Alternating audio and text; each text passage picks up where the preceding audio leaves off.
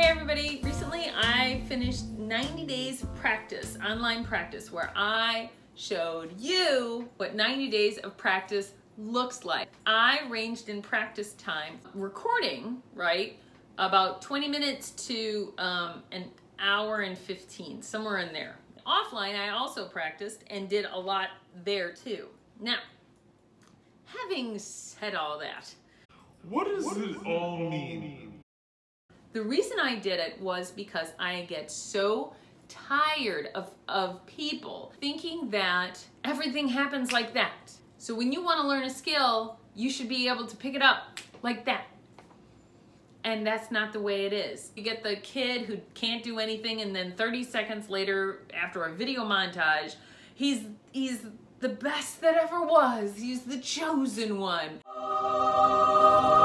And that's just not the way it is in real life. So we are in my studio today to talk about what I learned after 90 days of violin practice. It's important when you're practicing, this is just in general, remove all distractions. I had quite a few times where my little puppy made things really, really hard. Really? Come here. Go get it. Get it. Are you chewing on the chair? Serious? He's eating my furniture.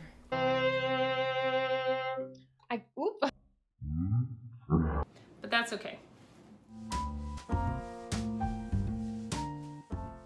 So one of the things I learned was when you're playing to have firm but light. When you press down, it should meet the fingerboard or close to it, but not smash your finger down. And I forever had some calluses because I have a bad habit now of mashing my fingers into the board, which is not a good thing to do. Any tension you have is going to make it harder. Either in your bowing hand or in this hand. Or in your shoulders, or in your neck, or in your stance, or in your knees. You can't have tension. And this is true of pretty much any instrument, including the voice. Tension is your enemy, always has been, always will be. However, I do still believe that when you're first initially learning something, tension is gonna creep in because you're concentrating and you're trying so hard. So try to relax and then you can move forward. When I was learning, my bow hold was, and I learned this from Michael Sanchez, who heads up the Violin Tutor Pro channel. I had other teachers tell me, just have your hand hang loose and then put your hand in there.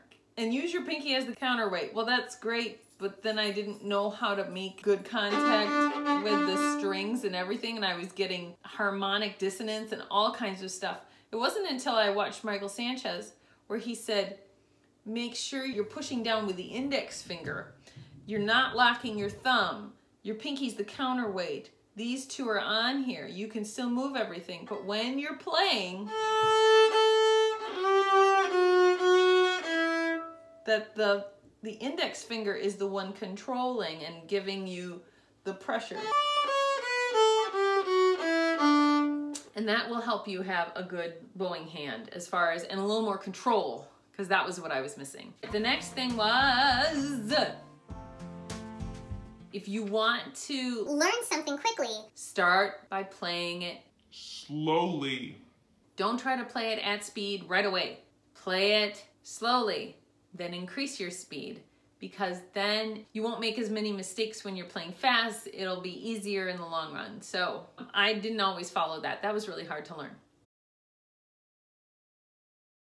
This was so hard for me. I struggled with where to put my shoulder rest on my shoulder and how to hold the violin with my chin for at least a year, probably a year and a half. And I finally got it to the point where I'm comfortable. But I tried all kinds of shoulder rests. I had my violin up like this, I had my violin down like this, I had it more in front, I had it in the back. Just trying to find a comfortable position. It was so hard. But I finally figured it out, what feels good.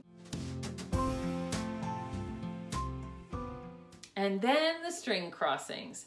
Oh I still struggle with string crossings. I learned some good exercises, which admittedly I don't do all the time. I really need to, which will also help you with the straight bow.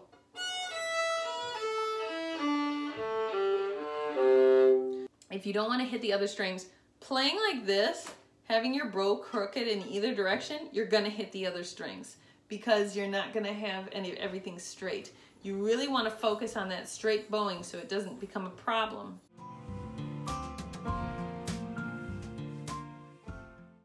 Here are the YouTubers that I learned from during the 90 days. Fiddlehead, 2 Sets, Eddie Chen, the online piano and violin tutor, Violin Tutor Pro, that's Michael Sanchez, Violin Labs Beth Blackerby, Ishta Perlman, Violin Class with Julia Bushkova, Nicola Benedetti, Daniel Kurganov, and my own channel. So let me just go over this. Each one had things that helped me with violin playing, but there were a few that stood out and helped me the most. So this is the one, the Violin Tutor Pro, which is Michael Sanchez's channel. He was, like I said before, helped me with my bow hold. Huge, huge step for me. Violin Labs Beth Blackerby helped me with a number of different things.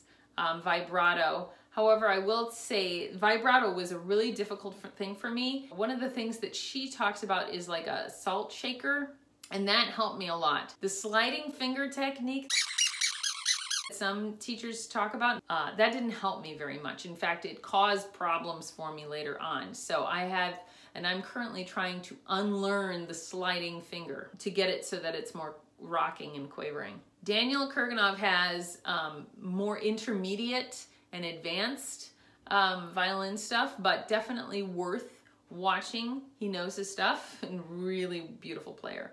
And then myself. So what was great about watching myself is that I could go back and look at the ones that I did maybe last night, the night before, and I could see my mistakes and then I could correct them. So that's how I figured out that my bowing was so messed up. I know that I still hit other strings.